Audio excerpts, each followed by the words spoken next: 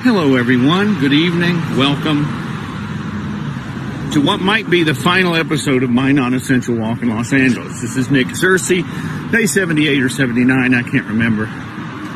But this could be the final episode, because what happens tomorrow determines everything.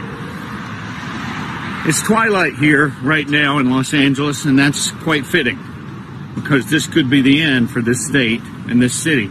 I started doing these non-essential walks as a form of protest a long time ago, months ago, 79 walks ago, because Eric Garcetti said we couldn't walk outside unless it was essential, because Newsom was closing restaurants while he went out to restaurants. Newsom was closing schools while he sent his kids to private schools.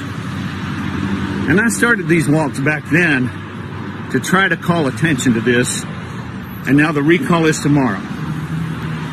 And if the Democrats manage to steal it, because they have all the mail-in ballots that are very, very easy to commit fraud with, if they manage to pull this off and keep Newsom in place, this state is done. The homelessness here, the crime here, the taxes here, the rolling blackouts here.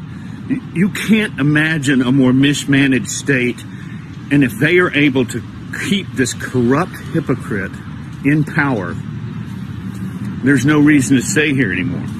And you're going to see an exodus from this state that you cannot believe. And it needs to happen, because we cannot allow this to go on. If they want to destroy this state, let them have it. I urge all of you, if you have not voted, go vote. Go vote yes. Let's get rid of Newsom and let's give this place a chance, because there is no chance if you keep him. This might be the final walk. If so, I've had a lovely time. Hope you've enjoyed it. See you around.